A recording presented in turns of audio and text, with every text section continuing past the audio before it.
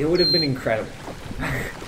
So the salmon run, so hearing some stories passed down from First Nations, even the small streams, such as the tributaries of the Serpentine and Micklemeckle rivers, they would have salmon runs where there would be a family that would have a salmon weir there.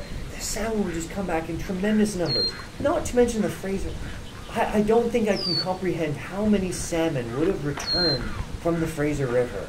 It just, like, there's stories of in certain areas almost being able to walk across rivers of salmon.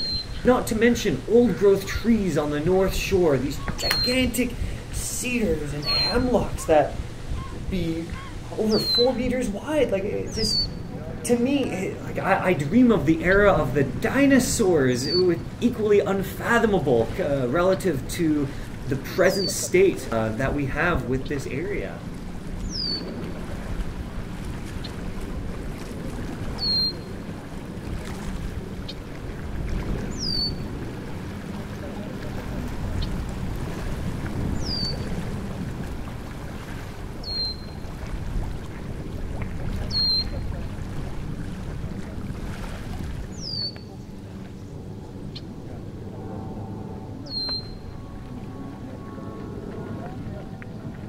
Ecological restoration is when you have a site which is damaged or degraded or destroyed, and you wish to restore that ecosystem to some sort of a reference state or pristine state.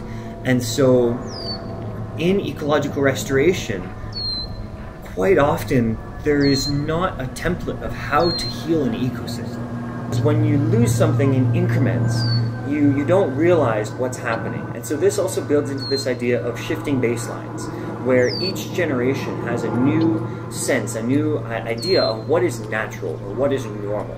And so if every 10, 20, 30 years, folks have a new definition of what is baseline, then that baseline slowly creeps away, and then you don't realize how things are changing or what you've lost.